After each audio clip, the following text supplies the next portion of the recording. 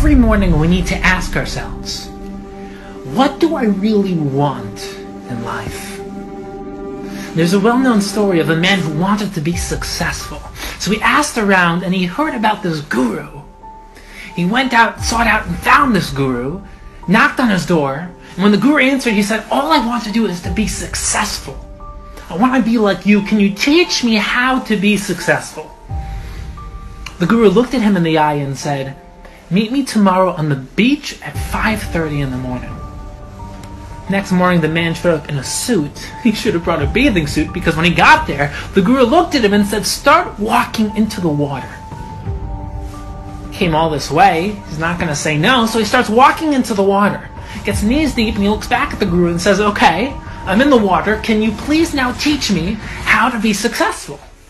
The guru just looks at him and says, keep walking. He's thinking, okay, this might be a guru, but he's crazy. But I came all this way, I'm going to keep walking. Gets shoulders deep, and he says, okay, can you please tell me now, how do I be successful? The guru said, keep walking. He gets nose deep, he's about to turn back, when all of a sudden, before he can think twice, the guru pushes his head underneath the water. He pushes and shoves, but he can't break loose. He can't breathe. He's fighting with all of his might, but the guru held him tight. He had no air, no oxygen, he couldn't breathe.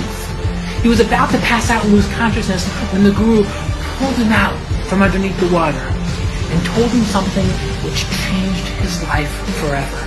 He told the guy, when you want to succeed as much as you want to breathe, then you'll be successful. The question is, what do you really want? Because desire, want, will, is the most powerful and root component of the human being. Because what you want is who you are. And if you can change what you want, you can change who you are. So ask yourself, what do I really want in life? One of the most daunting but worthwhile exercises you can do is to play the want exercise. It's when you ask yourself, what do I actually want in life? And you have to be completely honest with yourself. And when you get to the answer, you need to then ask yourself, why do I want that? And once again, you have to be completely honest with yourself. And then ask yourself, why do I want that? And keep doing this until you get to something that you want for no reason other than the fact that you want it itself.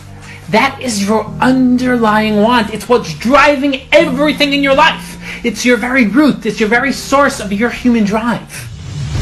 And I believe that this underlying drive, the underlying want within each of us, is to fulfill our unique purpose in life, to actualize our potential, to live the life we were meant to live a life of fulfillment, meaning, and contribution.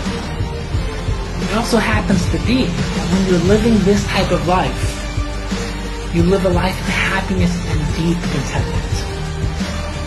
And so many mistakenly interpret their underlying drive to be happiness. They think all they want is to be happy. And then they try all these different things, all these different outlets to fulfill that want. Money, fame, physical pleasure. But the real yearning within each of us is something much deeper. It's a genuine expression of our higher and best self. When you're in line with your best self, that's when you will be happy. So close your eyes and ask yourself honestly, what do I really want in life? Who do you want to be? What kind of life do you want to live? And now don't sit around dreaming about it and thinking about it, but open your eyes and go make that your reality.